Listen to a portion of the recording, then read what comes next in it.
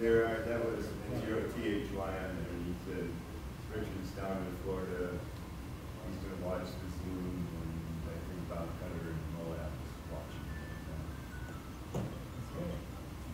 When we were talking to Steve, he was on Zoom. He's still there. Oh, okay. Yep. And Brian, we have Zoom user, looks like it's, and we have Steve. Okay. All right, Bob. Okay. I'm ready. Many here are familiar with APRS. Put your hand up if you have a node or used it or watch people travel. Okay. Okay. Yeah, none of that works. I was going to wander around. Nope. See the person. It's a TV show, you got to Raise your hand if you know about AIDS and you tried to use it. Okay, there's a few of us. It's kind of the system's used in very limited ways. And the way that it's used there's several applications. The applications that I'm going to speak about today are, one, fixed objects. Okay, a repeater site has a GPS coordinate.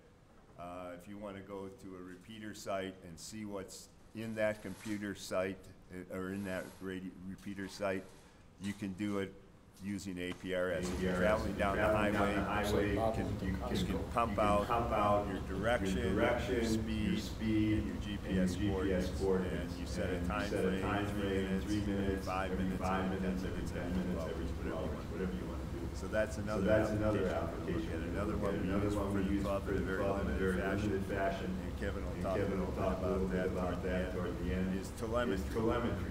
Okay. We have telemetry that is used by the club to record primarily on the mountain, plateau, Anvil points. So that's a data collector. See how our solar panels are working, and how they're charging the batteries. Those are some of the limited things. There's one frequency, and that's 144.39. If you tune to that frequency and travel any place in North America, you will, via radio, have somebody track you if you have that capability in your vehicle, or walking, or biking, or motorcycle, whatever. So that is a key frequency. It's simplex, okay, no tone, FM. So if you have any kind of handy-talkie or radio, you're guaranteed to be able to hear this. And you may not be able to use the system depending on what other things you purchase for it. But that's the primary goal of this, is to report packets, okay, to a central location. The central location, believe it or not, is in Finland. The database, anything you send to this database gets cataloged for 2 years. So if you want to go back and look at something, that capability is there. A lot of people may be paranoid about this too. If you don't want people to be able to track where you're going, don't worry about that. I have all my vehicles have it in, and anytime you want to see, type in Google K9 MWM APRS, and you'll come up and you can see where I'm going. So it's a very interesting database, well supported, ongoing software improvements, and we'll talk a little bit about how you can get access to that. It's not a cheap system necessarily. It can be expensive if you're thinking about buying a new dual band radio for your car.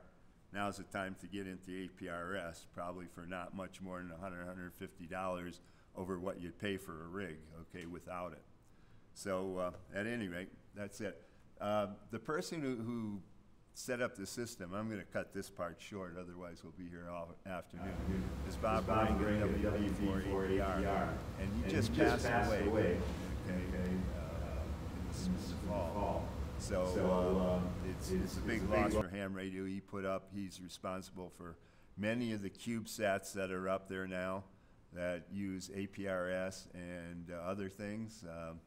20-year veteran of the Navy, and you can see you started in 1982.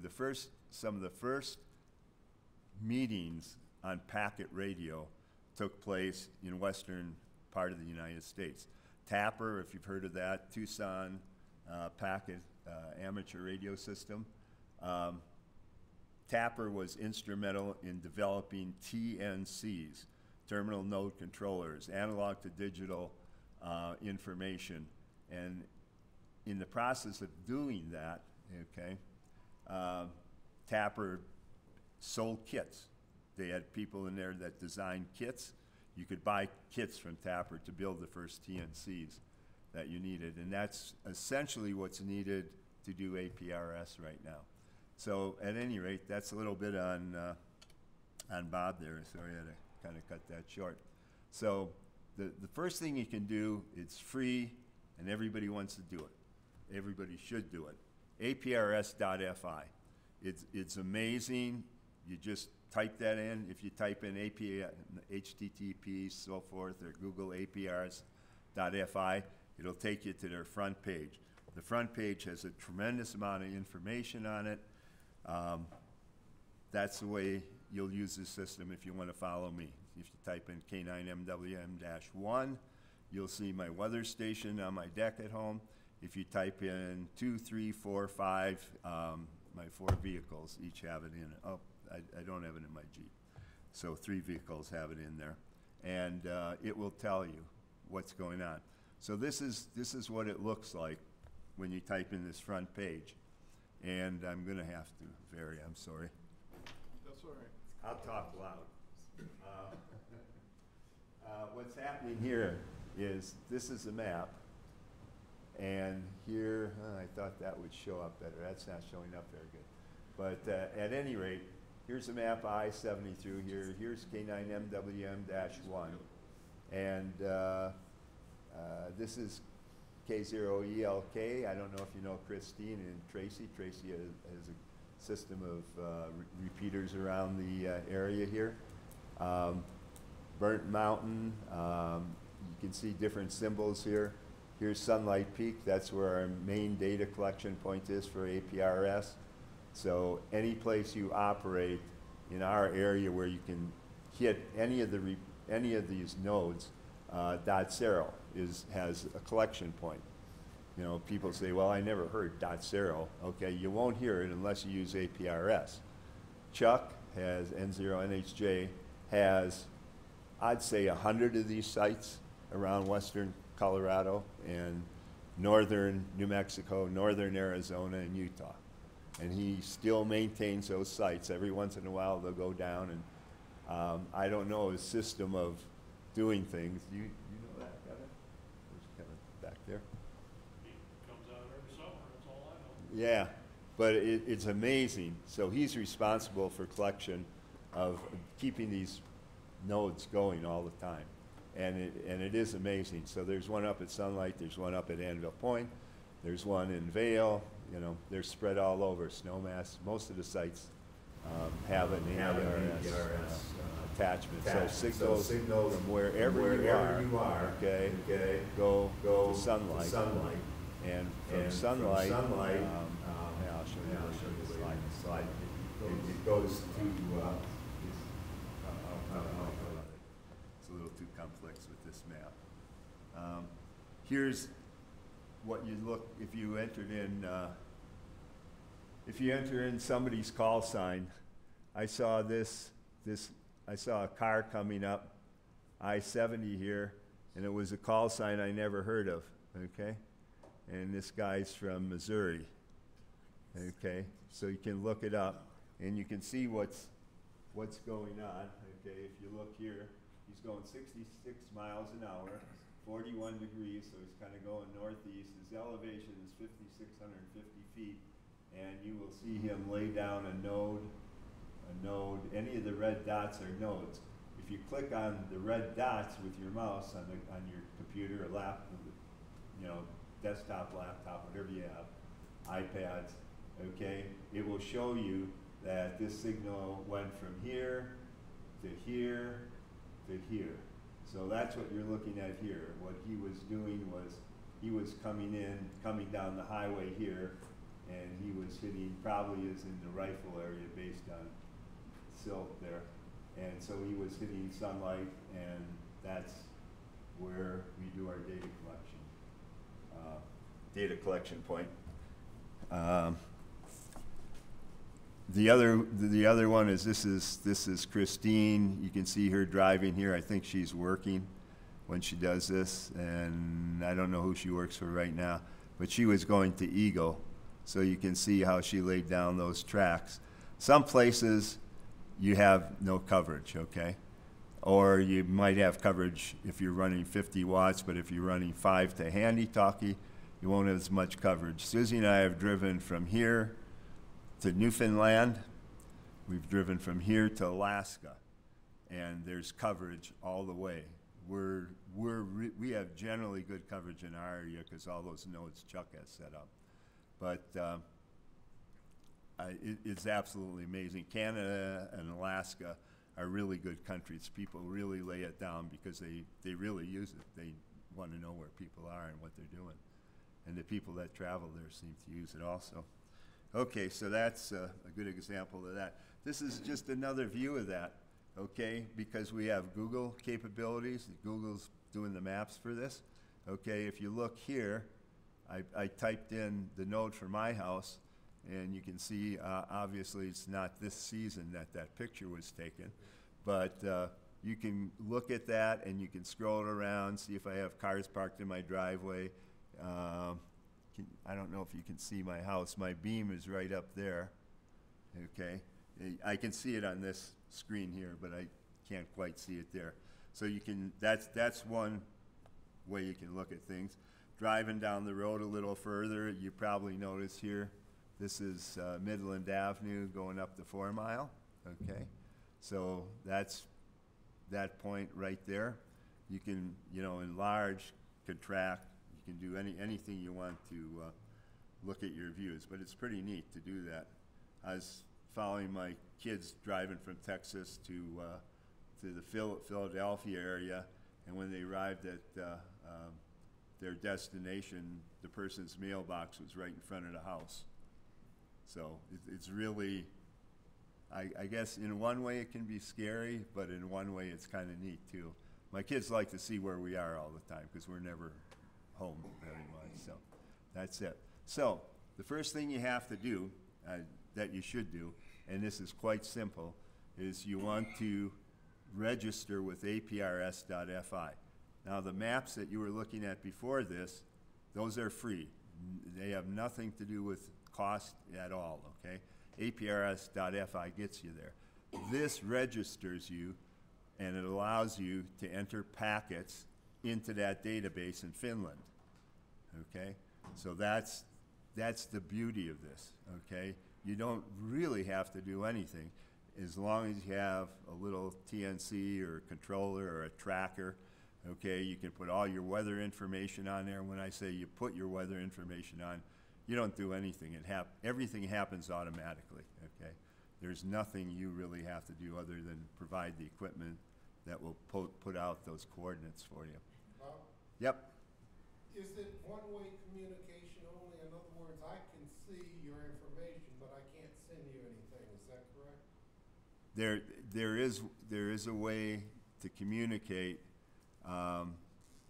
There is a way to communicate, but it's within an area and between two stations that have that capability. Okay. There's kind of a variety of capability that you can have with systems, depending on how much money you spend. For $650, you get unbelievable information that you can send to people. You can communicate and things like that. For buying a small tracker or a hockey puck GPS kind of thing for $25 to $50, okay, you're limited. You can't do some of the things, okay? But it will at least pump out that information, but who sees it, okay, is a little more, and to communicate two ways is a little trickier, but we'll show you that. So anyway, what I was going to say was, when you do this, okay, over here on this side, okay, all these, this is how you register right here. And what you end up doing, let's see if I have a good way to do this. Okay, so you log into APRS where you see that full sheet. On the right side, there's a black title called Information, and then User's Guide. Okay, so if you look over here, here's the information, and then the User's Guide is down here. You hit User's Guide. After you hit User's Guide, that brings up that. What you have to do is you have to scan up a little bit, okay, on your system at home, and then it'll say Sections and User Account, and what you want to do is get a user account. And I'm going to post these slides, by the way, up so you don't, it's hard to read it and write down all the URLs and things you have to do. So that's your section part. Here's your user's guide up here. You want to sign up for an account, which is right here, creating a user account. So you just hit that, and it's pretty easy what you're going to fill in, okay? You fill in your email address, and your email address is going to be tied to your call sign. And they verify that you're a ham and that kind of stuff. And then they'll send you, okay, so you have to get your name, what are the other things here? Your password, they'll ask you a password. So you're tied through your call sign, email, and a password. And then you put your name in the bottom. You say you're not a robot as usual, unless you are. And send that to them, and then they'll send you a confirming message back to that email address. Okay, so you can do that in, I don't think it takes much time at all. Sometimes it may take a little time because I don't know what their process is, you know, for your name and address. I think they just look it up to make sure it corresponds in the FCC database. Okay, and then if you do that, you're all set to feed data into the system. And I'll show you some simpler ways to do that later too. Okay, so one of the things that I did right away, if you go to the back table there on the left side, you're going to see pretty much what I set up at home and brought here with me. That's how you do a weather station, okay? So with the weather station, what you need, okay, is let's start out here with this weather station. And I have the URLs for these weather stations with prices and things. I paid $100 for mine. It's been running for 10 years nonstop. It's pretty amazing. I've gone through 2 radios though, because every 5 minutes, 24 hours a day, 365 days a year, that is keyed up and keyed down, okay? So I think about that. But you don't have to have much. This is a 5-watt radio that I'm using, a 5-volt power supply. So you see this red line here going to this, and that's connected to the DB9 connector, and that's the power. So you need power for your radio. You need power for this tracker. You hook up your thing, set it outside, plug this DB, the other 2 wires in this DB9 connector already are attached here. You just plug it in, okay? You plug this into your tracker, and that's your input. So you need 2 wires, and 2 of the wires are there. They're hooked up. You don't have to even figure that out. All you have to do is figure out which 2 you need for your power. And it may vary a little about depending on whose tracker you buy, okay? But they have the instructions in there. It's not too hard to figure out. Same thing with this cable. This cable has only, this is the analog to digital converter. So your analog signal, okay, is coming from that box up there, and you can look at the one there.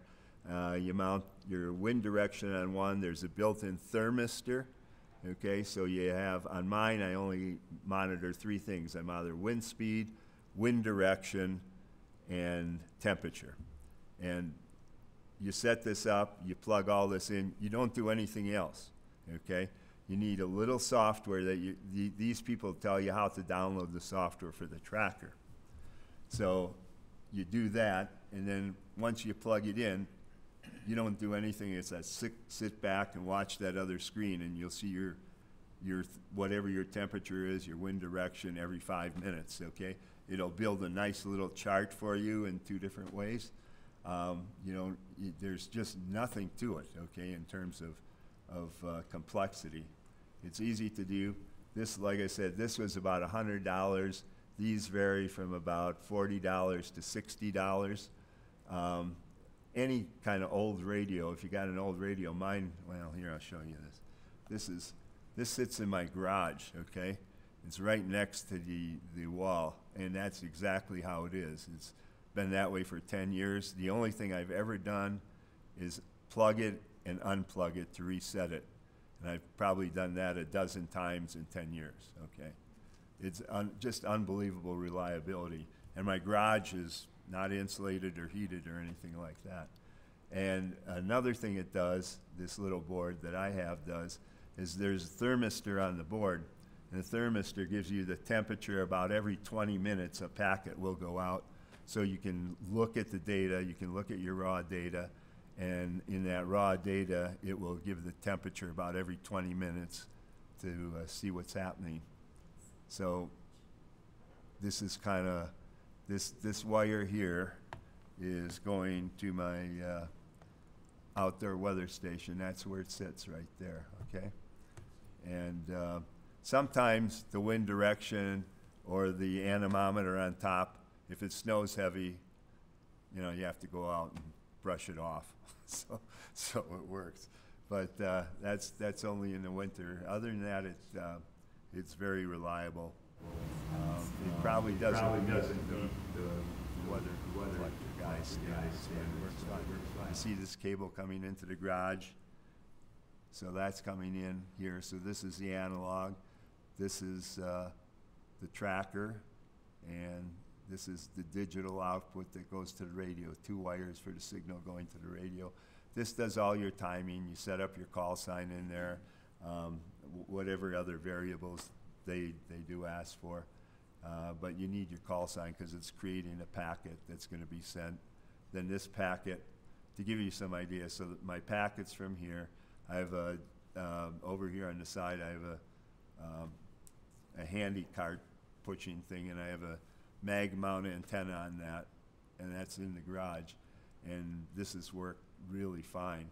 So it goes from here, usually to sunlight, once in a while. When you were talking about transmitting and receiving things, you got to remember, this can clash. You can have overlapping data which doesn't get through. So if you set something up for every 5 minutes, it looks to see if there's a signal there. If it doesn't see a signal, what happens is it won't transmit.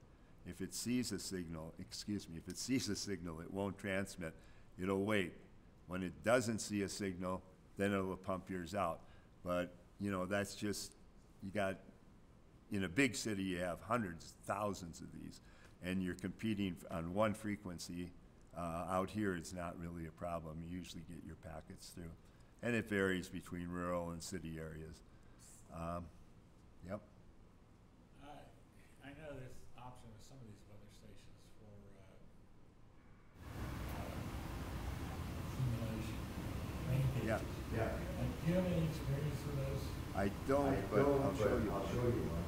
Okay. There's one of the packages.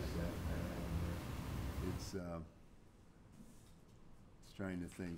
It's called a dumping rain gauge, Right. and I do not have one hooked up. The question is really, I mean, I know these things exist and I know how they work, but it sounds like you got to do a little intervention yourself, like when to dump it. Oh, no. No, they have a little- automatically. Yeah, I have one, the Davis one, and it just, Davis, that's Yeah. the one I Yeah. had. what it does is it just, It's like a seesaw. yeah, Yeah. as soon as it Gets enough, it's actually just a little contact worker, so it fills up, it does that, and then it So what happens? it's covered. Registered. Okay. Oh, that's the only comment I have on mine. So anyway, what you're seeing here is the company that makes that weather station. Okay, like you see back there, you can buy that the rain gauge for it too, and you can also buy if you want to have a barometric reading. Okay, some people report this to the National Weather Service kind of thing, or to can't think what's the other radio service that hams use and a lot of people. CWOP, whatever that thing. Yeah, there's a people pick up your signal and use it regardless of the quality. They'll tell you the quality of your signal, but that's there. So anyway, this is one of the primary things you can do. You can handle anything you want back there and try that out. And on the right side of that, I have my a later model, the latest model in data collection over there. So. Hey, Bob, quick question. Yep. I noticed there, you see a copious amount of ferret beads there, so. Yep. Did you have RFI issues with the tracker or with that stuff? They actually, this is so long ago that I did this. I did notice them there and here, okay? And my guess is when I set it, they send you some beads when you set it up and tell you to install them on the input and output. Using 5 watts like I'm using here, if you can look at this, that my dial doesn't even work. This is 144.39, okay, and a bunch of the little pixels are not working anymore. But I mean, it's 5 watts. I don't think you could probably need them, but if you have a 20 or 30 watt rig or something higher power that you use, you can kick it down pretty low because sunlight is a great site to pick things up. And even if you think about .0 from my house, okay, I'm blocked by the adventure park essentially, and I do get packets into there or to Anvil points directly. I have a good shot to Anvil, but still blocking things. But yeah, ferrite for RF if you have a problem. And I don't remember if they included those or not, but I had a bunch of those laying around. Any other questions so far? So the brand of that weather station is a Dallas Semiconductor, right? It's a one-wire. It's a one-wire system. Do they still right? make those, or? You can No, look. 'cause Yes. I've heard they stopped making them. That's the reason I'm asking. Somebody makes them. Okay. And I think I have the sheet in there. I think Argent Data System still makes them. Okay. They have they have that tipping rain gauge there too. Okay. So that's there, and then I put 2 different trackers in there. The Argent Data is only $40 and the other one's $60, but still, that's about what you have to pay to do a weather station. To me, this is, in a sense, it's kind of boring, but I can always know what the weather's like at my house. And you can look at, 30 days of weather, 5 days of weather. All you do is click on the software that they have developed for that, and I'll show you that in a second. So that's that, okay? So this is some of that stuff that you're asking about. So here, this is the system, the company that makes it, Argent still makes it. So they have rain gauge, and they have this wind sensor assembly. The thing that I was kind of surprised at, and I would ask if you buy any of this stuff, is make sure they have that embedded temperature sensor.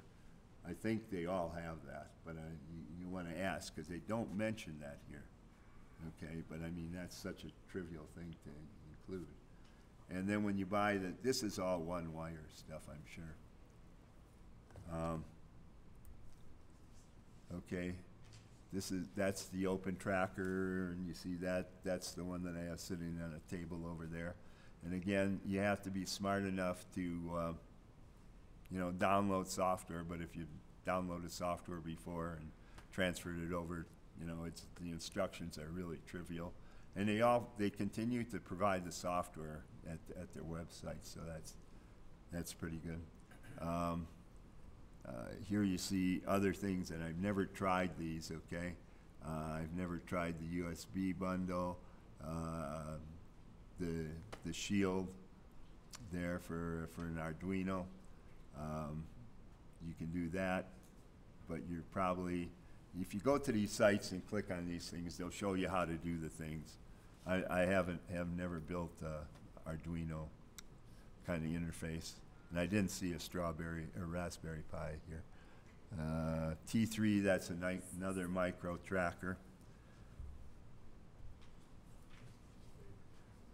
Okay, Kevin, you want to talk about this? Not really, it's just kind of a, Tell them what it is and where you got it from there. it's a tracker and a radio built into one of the locks. Where'd you buy it? Where'd you buy it? The guy in Poland takes these things, it's actually shipped from Poland. So yeah, in your handout, you may have this. I believe. If not, see me or go to our web page. Look at this. Now, this is Bionics, okay? Bill, N0MIP, Aspen, has this micro tracker. You put it in a little box and in an ammo can kind of thing, and he carries that around in his car. So it's kind of neat to have that, you know, with you, because you can obviously transmit in the car. And this company, Bionics, has many other devices and bits and pieces, hardware, software, and stuff too. So that's kind of my hardware presentation. So any questions about that? So now we're going to move to the software. If you're not familiar with packets, okay, this is what you look like. You can just hit a key on your keyboard when you're doing on your screen when you're doing this, and this will give you the raw data when you're in APRS. So those are my packets that I'm sending out for weather, and you can see some of the you can see some of the longer ones. You can see my call sign up here. This is where I was telling you that's a packet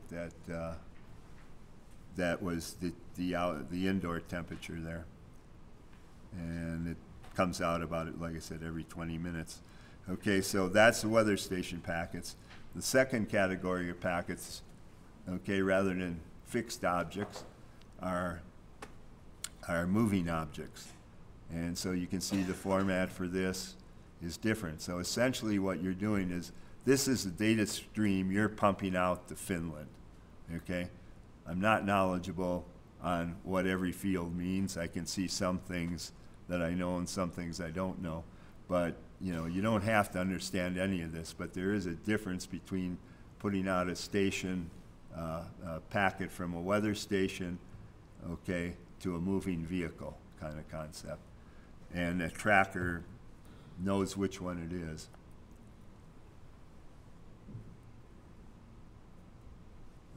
Let's see. Okay.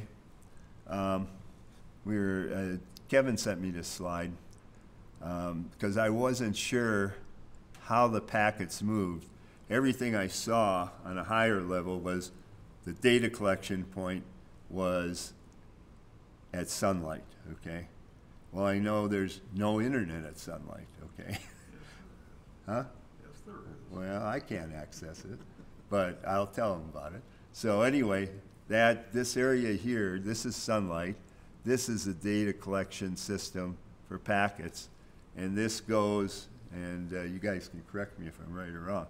This goes on our 3.3 gigahertz link, okay, to Anvil Points, and from Anvil Points to Dave's house. Is that right? Okay. And Dave supplies APRS.fi with that data via the internet. So that will, I think, in the future be carried probably by our 5 gigahertz thing when we change it over. I'm going to suggest that Chuck go back a step and relocate that Windows 7 computer down into the valley. Okay. Like he posted it on Okay, so that's for the future, but it's kind of interesting. So if somebody's driving past Rifle, okay, Anvil Points will pick up that packet from there. We'll go from there to Sunlight, and then from Sunlight, it goes back on the 3.3 gigahertz, back up to Anvil Points and down to Dave's house. And then to the internet, to Finland. Okay, so it's a little strange, but it works very well and very timely. It's probably a second maybe, so it's not a big deal. Any other comments on this part from Eric or Kevin? No, I think it's a miracle that Windows 7 computer just keeps running. Well, at least this one's heated. The buildings, I was thinking if that were over at, what's the temperature run at Anvil at night? We don't monitor that. Okay, so anyway, that's part of the collection system there that I didn't know about until a couple of days ago because I couldn't figure out what it is. Okay, so now these are some of the, if you're looking at my weather station on APRS.fi, okay, this is what you're going to see, okay, and you can see the top one is temperature, and you may say, well, what happened here, okay? Well, what happened here was I had a glitch in my system, okay? And here I had another glitch. This was a while back, and this is when I had some temperature problems. We had freezing rain, 6 inches of snow, and my weather station didn't work properly here, but it started up by itself again and took off when I poured a bucket of hot water on top of the anemometer. Let's see. Okay, so this is wind direction. Okay. Actually, this looks pretty good right now, but I don't have it on the screen. And wind speed up here, and the purple is the peak speed for a 5-minute period, because that's what I collect over, and it averages over. And then the blue one is the average. Yep. Pete just sent us a graph of the front sailing. Is that from this kind of hardware? He has his own website. Yeah. Yeah. No. But he got it off the weather station? Yeah. And you can see that I collect nothing down here for rain, for water measurements. There's another way to look at this, and this is what I look at home. If you key in K9 Mike Whiskey Mike -1, like you see up here, you'll get this view, and it's definitely a little different. And this is the last 3 days, and here's where I have my little glitch working. But you can come up here and you can do the last 12 hours, last few days, whatever you want. This is the direction, so you can tell at my house the wind direction is all over the place. Here's where it froze at night twice, okay, and then this is harder to read on this slide, but this is the peak wind and then the average wind for every 5 minutes. And you can go back and look at data, so you can come back here and these are the things you can view using this, okay. You can look at your raw data, and that's the data we saw before when I said the packets were different between weather and moving data. You can change your units, and there's all kinds of things you can do. I think this is the National Weather Service. That's raw APRS. There's some more varieties of looking at the data there too. This is, Kevin, why don't you talk about the telemetry? DC voltage up at Anvil Points. And it's spread across about 2 or 3 days there, and you see when the sun comes up and then it goes down. thing that Kevin told me today was I was starting to worry about the voltage here, which is about 11 volts. But Kevin assured me that it was 1 degree off. That's 1 volt off. 1 volt off, rather, yeah. So what you're seeing there is 11 volts, it's actually 12 volts. So Anvil Points is still doing really well. Nobody's been up there in a couple of years. Once Ken and Betty came up, and Dave came up, and 80LI came up, and Susie and I, and we cleaned enough brush out so we could get our vehicles in and assembled the solar panels up there. If you haven't seen that, I did a little show on that once, probably right when we did it a couple of years ago. And You can see what our solar charge controller does. It's got intelligence built into it, where when the sun comes up in the morning, it takes it up to a, it's called a bulk charge voltage level. This would be like 14.5 volts. And it bulk charges those batteries for a small amount of time, then it takes it back down to a float charge. And yours is doing the same thing, Clark. It's got 3 levels of charge in it. So then when the sun disappears, then you're just running off your batteries. we didn't, So if you have total clouds, Total clouds, you can see a little bit of charge coming in even on a cloudy day, but typically you won't see this big charge cycle here. It'll just kind of ramp up a little bit and then just kind of float along, keep dropping off. cool. So we have, I forget how many ampere hours of batteries up there. It's 450, or it's a lot. like 600 ampere 600 hours. amperes, yeah, And we don't, for what we run, for yeah. what we transmit. Yeah. We can go days and days. Any questions about that? Obviously, then, the advantage of doing something like this with APRS is the fact that you can do it remotely. Again, with a fixed object. Well, the other thing about that too is it doesn't really have to have the internet. If you have a radio that can receive that, you know, just a TNC, you can be anywhere and know that, you know, get a good idea of what's going on with the repeaters and everything.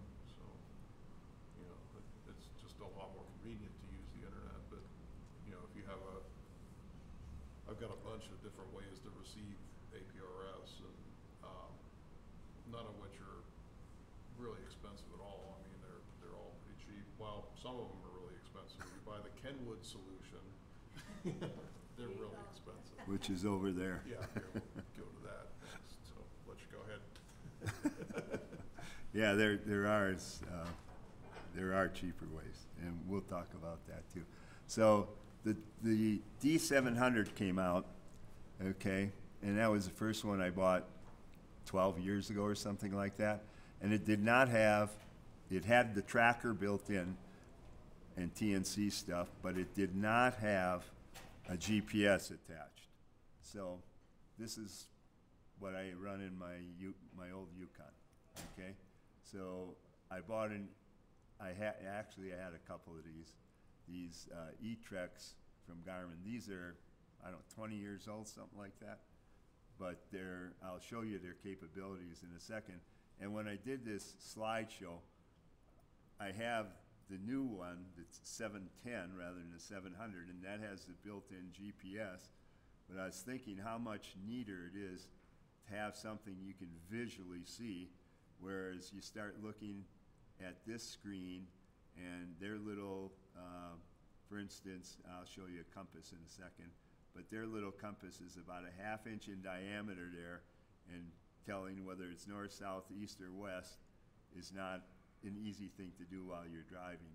The other thing that occurred to me is there's a lot of interaction when you have a GPS system, you know, you're tracking things and looking at things when you're driving.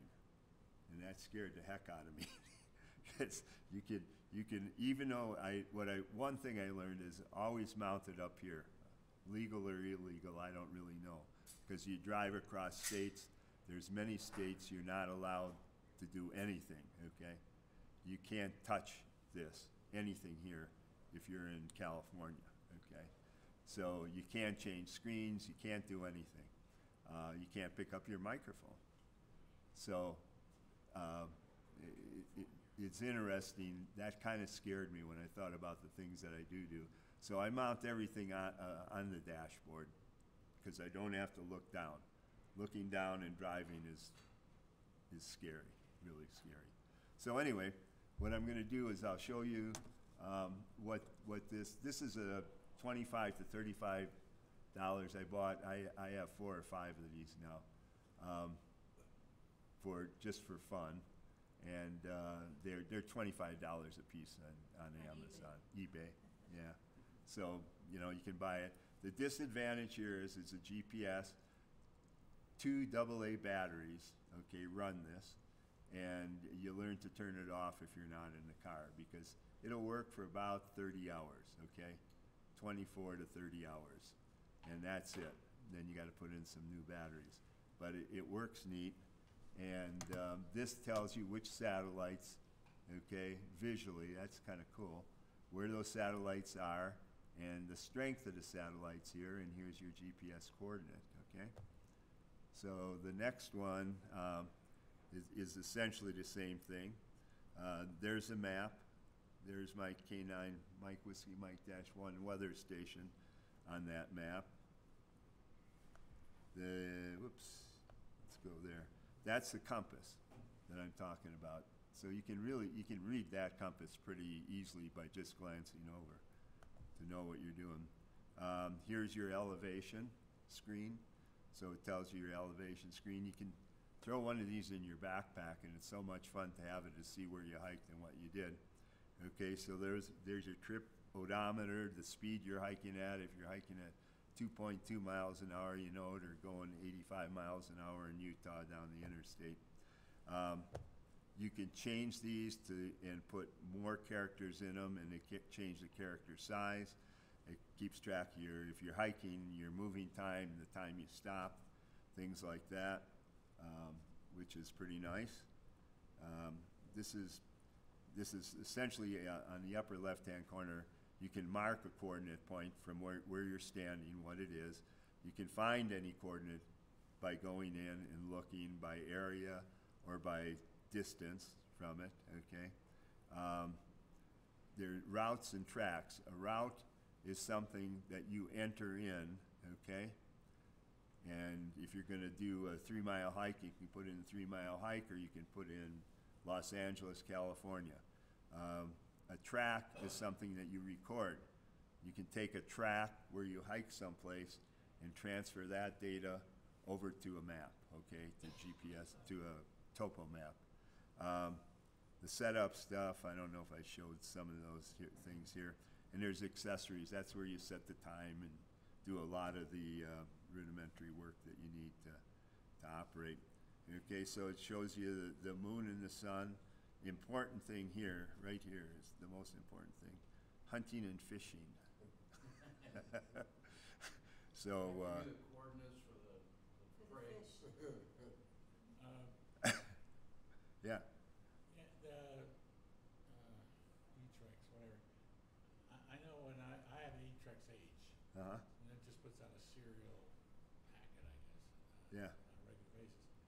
And the accessory that I like on it, but I never really got it to work, was you could take your track, I guess you call it a track that you've done, and you could send that to a Google Earth file and have it printed out on top of the Google Earth image. You can. I've never done that. Okay, I have topo maps to all the places that I go. So I mean, in my computer, so you can just transfer it to there But you too. can take the track and project that on the topo map? Yeah, That essentially was what I was looking for. yeah, yeah. You need the cable to do that, but Yeah. it's there. And calculator. There's also things. I'm not into cliff jumping or anything, or jumping out of an airplane, parachuting, but I know several people who do, and I don't know what that does, to be honest with you. But there are other things on here. So here's a spot. This is my coordinate for my house, and if I wanted to do a go-to, okay, it wouldn't make much sense because I'm there, but you can do that, and you can hit map. It'll bring up a map like the one I showed you before with the K9MWM-1 on it, and you can go any place or between two places, and it will map things out for you. Unfortunately, it depends on what kind of maps you have stored in. You can buy topo maps for it if you want to do that in your, but this is kind of a small screen to do that too. Okay, and this is where you set your time, your units, your display, bright, dark, you know, your heading, your system, and your interface. Now, this is the interface you use to connect it to the radio, okay? So this is essentially what generates your GPS coordinates, okay, and feeds it in, your speed, your direction, and stuff like that. So you set that up in this interface, and let's see if I have anything else here. Okay, I do. So that's roughly the way you do it on the 700. You can get a 700, I think, for $450 to $500 right now, and you have to buy an E-Trex or something to generate the coordinates for you. Well, the latest and greatest is the Kenwood, okay, 710, and that's what it looks like. It doesn't look like, it's not much different. The software is virtually the same. I know it's different because now it has to deal with the built-in signal somehow, but it works really well, and you can do a lot of things here that you can't do either by looking at the data on APRS.fi and other things. This is just for your reference. These are, you notice ICOM has nothing that has a built-in TNC, okay, that I'm aware of. At one point I thought they did, but I couldn't find that. I thought they had one radio at one point that they did that. So these are the systems, and if you look, like Bob Cutter's using Yaesu, let's see, what's he using? The 300D, okay? And that has it built in, and it also has the digital radio system, if you want to use Andre and Al's repeater up there on Sunlight also. So these are things you can look for used on eBay if you want to get them. I also had at one point, I had a THD7, and I just loaned it out to people. And I had an E-Trex hooked up to it. It's a handy talkie, built-in TNC, but no GPS. And Bill Brown was going to do some missionary work down in northern Mexico with his church, and I gave him that so he could put it in his car, and he could see where his car was if somebody ran off with it, or his trailer and things like that. So, and I just gave this to people to use to get a feel for it, because it's simple. Just lay it down on the dashboard of the car, and it pumps out, you know, your coordinates that go into the database. So that's another way that you can do it. These I don't know what these go for. You're probably looking at it 150 today, 125 maybe, something like that. Okay, these are some of the newer ones. Now you're looking at $600 for that. They just end of life, the D74. What about it? The Yeah. Kenwood D74 is no longer being manufactured. They have a new one. I forgot what the model Do they have a new number one was. now? Yeah. Okay, because they were going, in January, the prices just shot way up. Yeah. And I was like, really? Because they were expensive before. So this gets you into the Yaesu DMR digital mobile radio stuff, and it has an APRS built in totally. And this is the one, I got a couple of these, and they were $650 the last time. I don't even know if you can get this stuff. I'm going to let Frank talk in a little bit here, but he is telling me, tell him about Raspberry Pis. Pardon? Using Raspberry Pis, no, just buying one. How long? You said, what's going on with Raspberry Pi 4s? Oh, basically they're unavailable. They're giving ship dates at 2023. So, For the Raspberry Pis? Yeah. Oh. They're not making the 3s anymore because of the, chip? it's a form factor, it's based on a 0.48 millimeter.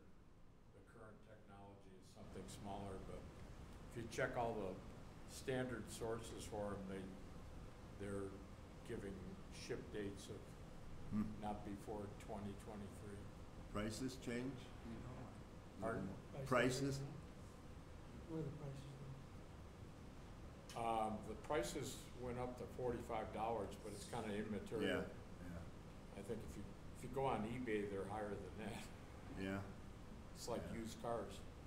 Yeah, my son-in-law was selling old graphics boards that he was gonna throw away for double what he paid for them on eBay. You can't buy graphics cards either. Very difficult. Anyway, this is what I use. This is a little bit on how you program it, just to give you some flavor. That's what you're looking at. You can see on the left side, call, VFO, memory. Along the bottom line where it says key there, there's 3 different systems. If you keep hitting the button on the left, you'll get the 3 levels of different kinds of programming. This first one I have set up is you can send out a message when we were talking about that, okay? The other things you can do is list. When you hit the list button, I'll show you how that works. It collects all the packets that it's heard and saves them, up to 100 of them. And if it gets 100 of them, then it's, last in, first out kind of thing. First in, last out, that's what it goes. But you do have message capability. The beacon thing is where you turn on your beacon or you turn off your beacon. If you look in the top right-hand corner, you'll see it says beacon APRS. If it's, or GPS, what it's gonna do, it's gonna flash on the GPS, will start flashing once it's received the coordinates. It uses the same antenna for receiving as it does for transmitting, okay? So I have 5/8 mag mounts or permanent mount antennas. It's gonna, that's what it's gonna be using. So you don't need a separate antenna for the GPS that's built in to these units. You can see the TNC in the bottom right side there, and position and other things. And if you ever buy one, you'll have to go through this. By the way, it's almost a 200-page manual that comes with this. Okay, so it's probably not something you're going to read through. When you want to do something, you read about it and try it. Here's another one. This is for programming your repeaters. So you got the tone, reverse, low, high, medium power, things like that, and the same things on the right and the left. If you want to mark a coordinate place, Can't see the screen at all. you can't. Yeah, it didn't come through on the screen. I wonder why. Of that? Oh, okay. Okay. Well, if that's the case, I'm gonna go through a little bit. You can see that one a little better. Well, that one, yeah, that's You're behind it. not what I though. wanted to show you. So, is that a little better? Okay, so that's how you go in and you program the audio, receive, transmit information, see what you have in memory, DTMF, your tone system, repeaters, GPSs, APRS, Sky Command. One of the interesting features with Kenwood is I have a Kenwood 2000 also, and you can use Sky Command to control your 2000, okay, HF radio, okay, with Sky Command, or you can have the the D74 that you were, Seventy-two or 74? Yeah, the 70, I had a 72, and I could program the 2000 with that also. Okay, so let's go through this, okay. Okay, so this is just there's, when you look at that map, okay, is there anything there now or not? Can you read that? No? Little tiny bit. 146.88. Okay, yeah, forget about it. Can you just read that? That's a list one. That's the list function. So what I did was, if you can't see this, I'll tell you what I'm looking at. Okay, the third item on there, this is a list. It says 147.150 plus C. And then next to that it says 10.6, 10.06, and it says object. So I'm looking at that in a list. So I have 100 different things I can look at. They may be moving, they may be objects that are stationary. Okay, so 147.15, okay, is our repeater up at Anvil Points. If I click on that number 3 there, okay, that brings up the frequency again, okay, and it says it's an object at Anvil Points. The tone is 107.2. I don't know what R30M means or net means. And, I do know what the net means. It means we have a net at 8:30 Sunday evening, okay? That's what it says. And then on the right side of that is a tiny, there's the compass there. That's about a 1/2 inch in diameter that points due west. Okay, so I did this from my house. So the anvil's due west from my house. And it says it's 33.2 miles. Okay. So that's interesting information, obviously, as the bird flies. Then the next thing it brings up is, it says it's an object. The date is 3/8. Again, they have the 33.2 miles in the compass and stuff. And then there's speed, miles per hour, obviously 0 because it's an object, right? And it doesn't have the altitude there. I don't know if Chuck chose not to do that or what. We're not seeing much. Yeah, okay. So the next thing is, on the left side, there's the coordinates, okay, for that site. There's Delta Mike 69 AM, that tells you which grid square it's in, and it repeats the 33.2 miles in the compass on the right side, so that wasn't too good. Okay, so that's looking at objects, and there's tons of objects, okay? So the day I was looking at this, I came into here, you can't see this probably.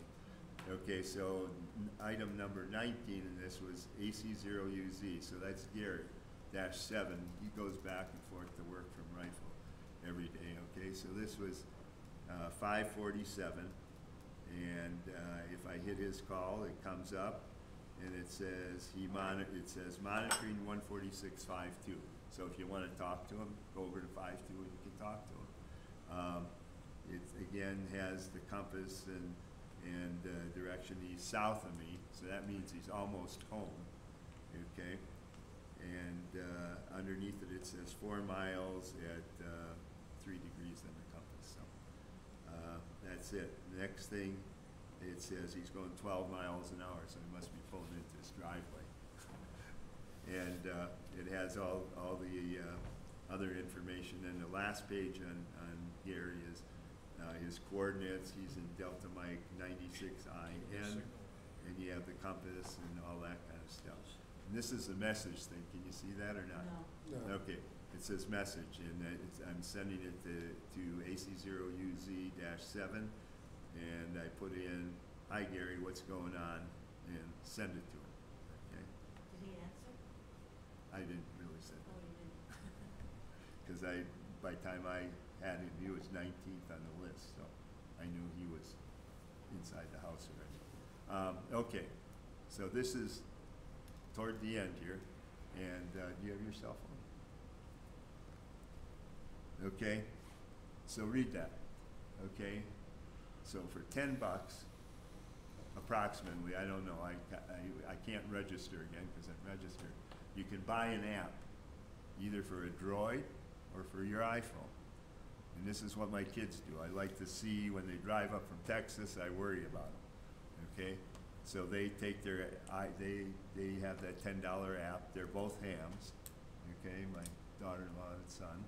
And what you do is you can go in, buy that app, and that app triangulates on cell towers, creates a GPS coordinate. It's pretty smart. And if it's close to a highway, it puts you on the highway. It's smart enough to do that. And you can see them moving along just like anybody else. Okay? No radio involved. Just, you have to have cell phone coverage. Going up to sunlight, I'll set this up when I come. Going up to sunlight, what I discovered is you can tell the cell coverage. You can see where, boom, I lost it. Then there's a straight line for 8 miles, or 7 miles, 6 miles, whatever it is.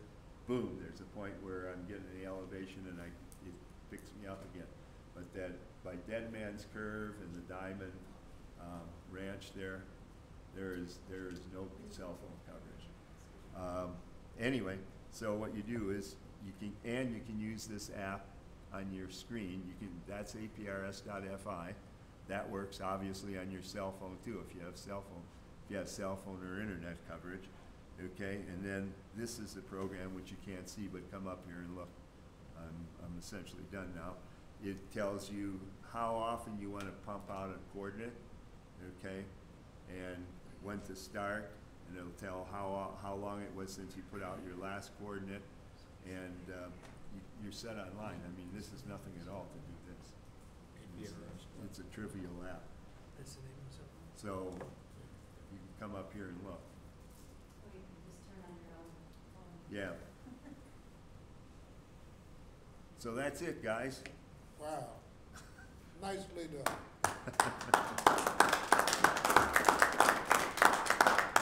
The other thing that this does, and I didn't have a good way to get a picture of it, is if I'm traveling up the highway and I go to this list function, okay, or I can just leave that running, that's more fun looking at, okay, than whatever, than the frequencies.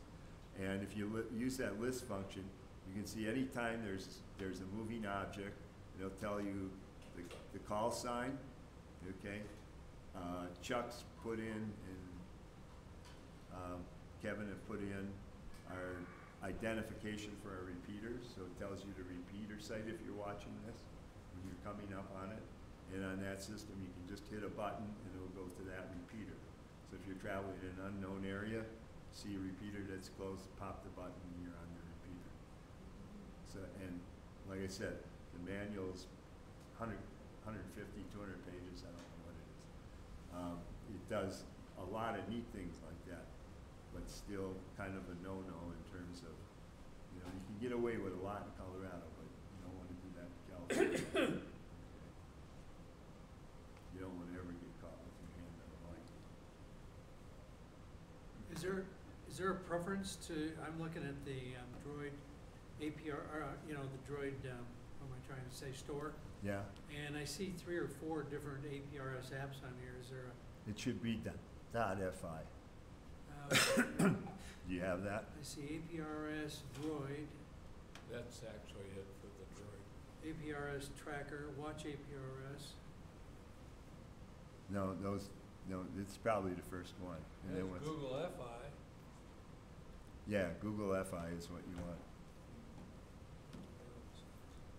So if you're down to one cell tower though, that won't work, right? No. It's okay for highways and stuff, maybe. It's No good downtown for AT&T users right at 20th Street. Google FI does not have good ratings.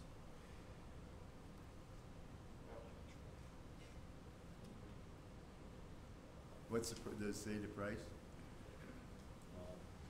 They used to work I think the last time we set it up it was that. But you can go around and look over there. I'll go over there if you want to ask questions about the weather station, or you can run the radio there. Just do what you want on it. And while Kevin does that, Frank, do you want to do your show and tell? Sure. So I got 2 devices here I'll pass around. This first one is a little TNC that you can hook into any radio. Actually, I've got it on a Bofang. It's actually transmitting right now, and it seems to be registering. But so that's kind of cool. You can just put that on any radio. They make different interface cables and so forth for it. The other one is a. Is there somebody trying to get in there? Let me turn it on here. Yeah. The other one's just a complete TNC and radio, Pam. and it transmits like a half a watt, so the range isn't really great, but I put this on an external antenna, and it seems to do an okay job. It's not as good as a 5-watt transmitter, but Yeah. It's kind of cool. I just got a little Velcro thing that I slap it on if I'm in a car that is not mine or something. Yeah. The battery will run it for 48 hours. That's pretty good. The other thing is, if you get the Droid or the iPhone app, just put it in your pocket, set it off transmitting, put it in your pocket, and go for a walk. Yeah, you know, that affects the radiation of the antenna, obviously, but Yeah. you know, for backpacks and stuff like this, little thing here, you can throw it in a backpack, or again, you can even put a better antenna, you know, one Yeah. of those Yeah. little Yeah. antennas you make yourself for little Back- J poles and just Yeah. let them dangle. Well, backpacks are good, I mean, in general, if you put them on the outside Yeah. or in the top part, yeah. And that's one of the nice things about these, if you're going with somebody, if you're hiking like with somebody and they're not a ham, well, you're a control operator, so you can just throw that in their backpack and keep track of them. The only thing I can't tell, and I haven't used it enough to know, is if you keep that on, what kind of power it consumes. Because you know, on your iPhone or your Droid. Oh, you don't have to have the iPhone on. Huh? It'll just keep transmitting in the blind. Oh, no, I know, but, Yeah. but it's sucking power from your phone to send the coordinates. No, that's, No, not that. both of them are self. No, No, the not app. yours. If If you're using the app. you're using the iPhone app, app? yeah. Yeah, no, it impacts the battery, but the GPS is probably worse at sucking down the battery power than the app. Frank, I'm sorry to say this, but I answered the door when you were saying what this is, and I don't know what it is. I'm sorry, couldn't hear you. I answered the door when you were saying what this is, and I don't know what I'm holding. What is this? Oh, it's a complete APRS TNC. Oh. It'll even do packet forwarding, which the other one won't. So if it receives a packet from somebody else's TNC, it'll rebroadcast it. Yeah. I'm impressed. Yeah, they're Came more. this way. And it is fun. It's amazing. Just driving from here to Sunlight, I told you about that 3-4 mile, 5 mile blank spot where there's no cell service. And then if you start going in with a radio, not with the app on the iPhone, but with the radio, it's amazing because you go from direct sunlight from Glenwood, okay, to Dot Cerro as you gain elevation a little bit, to Snowmass, and then back to sunlight again. So it shows you all those hops that it does.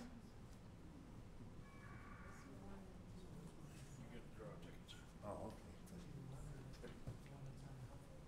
You ready for the drawing? That's what if you want a high power unit, the other one is on the boat. Okay. Ken, KB0HP.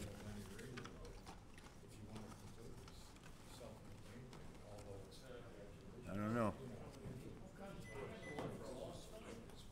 N6SUM. Yep, I will.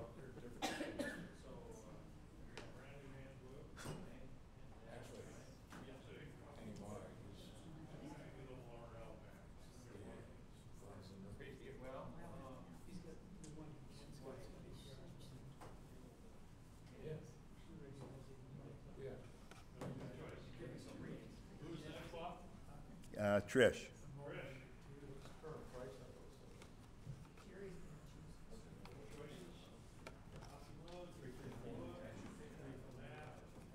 We can't even find APRS.fi on Android. There's a whole lot of other APRS. .fi. Google it. When I was doing Android, I used, Android APRS. Okay, no, Bob. Yeah. N0VW, Ken.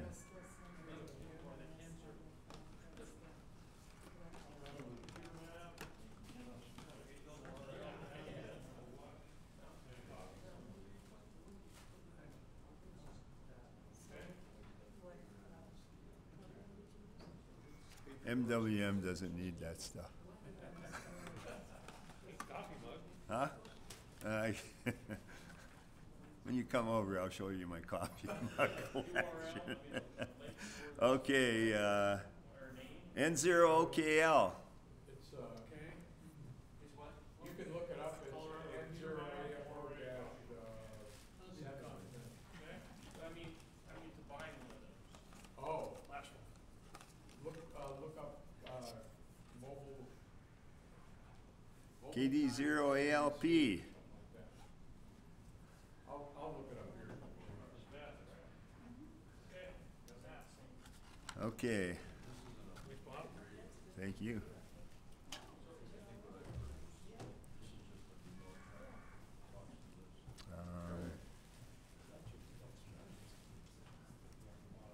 Why don't you put this over there?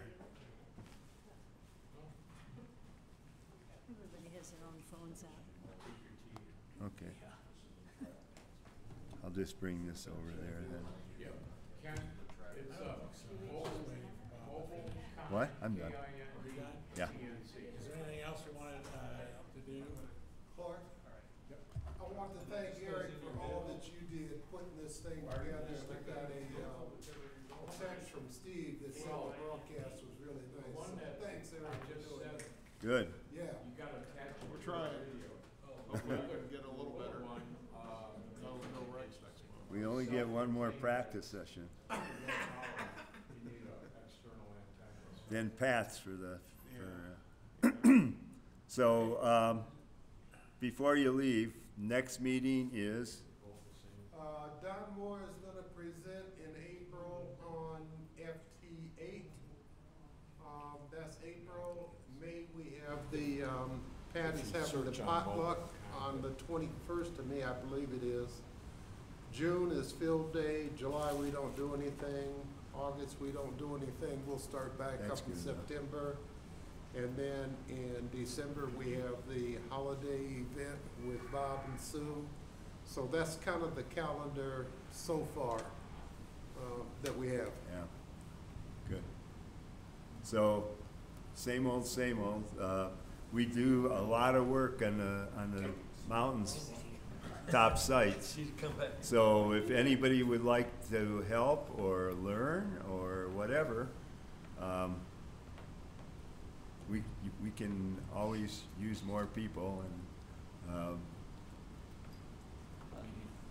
We were talking about. They may be Summer. If Yeah. you look under the accessories. Let me know when you go up. if you never, okay. For, Who's you know, like coordinating help? the radios In that other words, have who you the contacting? Kevin, dim or plug. me, or whoever, whatever, The, good enough? the think they're repeater, group will order $125. I know what you're trying to say. Looks like. Yeah. the Was easiest it, turn yeah, back. if some, and we can put messages out on the website too. If you look at the website, that's typically what we do is, anyway, they're usually pretty intense, and sometimes, I think, Susie, we went up to Anvil Points the last time, and Ken and Betty and Jim and Yeah, you did. Susie and I and Dave. And we got home and that was when I dropped that stuff off because the highway was closed. We left at 6 in the morning and we got home 10 at night. So that's the way it goes. But nobody's been up there since then and it's still running, so that was good. But if you want to see a site, please do. And help if you can. We'll teach you if you're interested in doing it. You're okay, everything's okay with Snowmass, right? 'Cause I'm up there. Oh, Jerry, Jerry, maybe you can get. you talk to him. I want to talk to you about Snowmass. Yeah. And keep in mind, that it's like, it's not just techie stuff, it's like Forest Service. You know, You know, they want us to keep the place clean and, you know, paint the walls and all that stuff. If somebody wants to do just shovel work or whatever, or, you know, we kinda need. Cut that. brush to get in.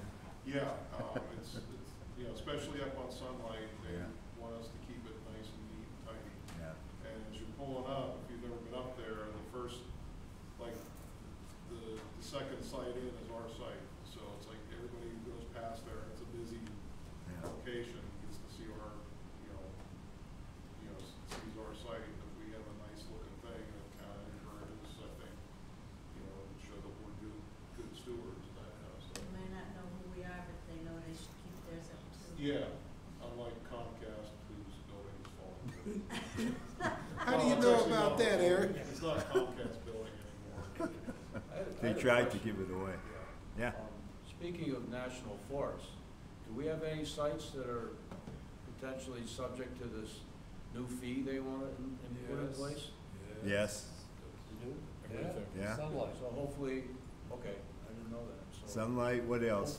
They Snowmass? reopened, the Snowmass? FCC reopened the comments period on that, from what I understand. So it's real important everyone writes in and complains or. What about, Anvil Point? And to make it easy, you can just cut and Oil paste company, what the ARRL wrote. If you do nothing else, you can paste that into your own message and send it in. Yeah, So have we made comments as a club? Sometimes it's just numbers help. yeah. Yeah, Are there points that we ought to address when we make our comments that you might not? Everybody do as they please, but like I said at the last meeting, what I read in the ERRL, there are less than 100 amateur clubs that are actually affected by this, of which we hold 2 of those permits. Ooh, great. yeah. That's not good. We, at some point, it may be questionable about Snowmass. Okay. Keeping that, depends on the fees. Is that what you'd say, or? Well, if it goes through as proposed, it would be $1,400 per year per site. Yeah, We'd be looking at $2,800 a year. yeah, The way the Forest Service is starting to sputter its head on this, I wouldn't be surprised if it just dies yeah. in bureaucrat death. Well, if you look at, I can't imagine what their personal commitment would be to collect from 100 clubs. Probably 5 people. Good point. I just- Tough, that's really tough. But Kevin, do you think if this goes through for the Forest Service, and I think I asked before, but is our Snowmass site really worth the $1,400 a year? We'll have to address that. address that. But, we put a lot of work into building that site. Yeah.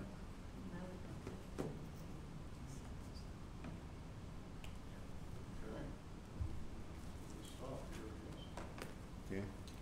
I have a question on, do we have a, field day, coordinating committee, standing one, or do it now, we could just, have somebody approved for the CW10. Yeah. Not next week, And when should, we start doing our, Has Prentice confirmed that we have the site this year? yeah, that's That's the a first good question. yeah. I think so. That's I, good. yeah, It's like the seventh. it seems, I'd love to see somebody else do it, I gotta come someplace in here. but, you know, you gotta, Well, Bob, you've done I've your done part it, on that. but I'd like somebody Others have been involved. to, too. to be a second person to do it, cause you never know.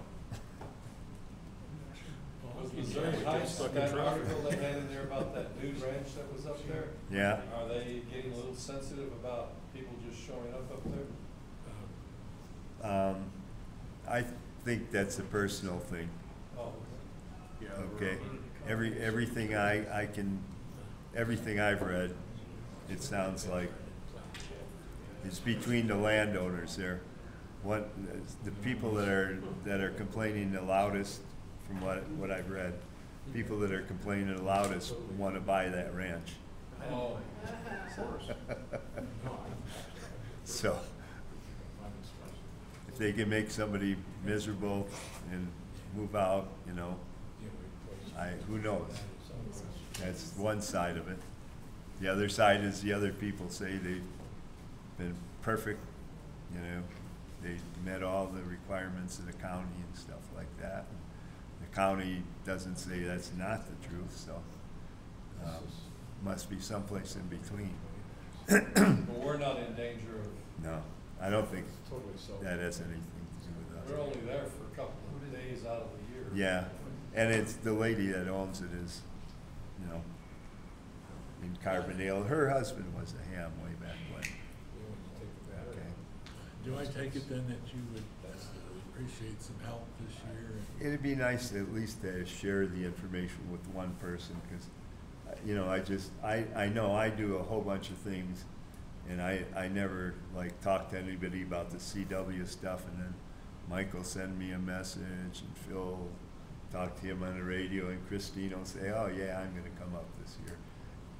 And it seems like everybody kind of chips in and. Yeah, that's been my impression. their But thing. It's- all I'm saying is, I'll be happy to give you a hand.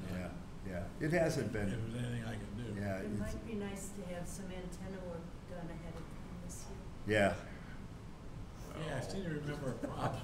Whatever, pull it out the box like the Christmas lights. Like you Oh, do. yeah. We were gonna Are we need gonna this check, out, you know. are we gonna test that That's beam the way and the it's- coax this year? Mike, are you a CW person? I don't think so. Okay, well, Pretty amazing. I- I'm not sure what. I've been, I'm not sure if What? I'm here or not. the, 3-element beam. Last yeah, whole weekend. we've had suggestions of people, and I don't disagree with this, that we just do a vertical or do a bunch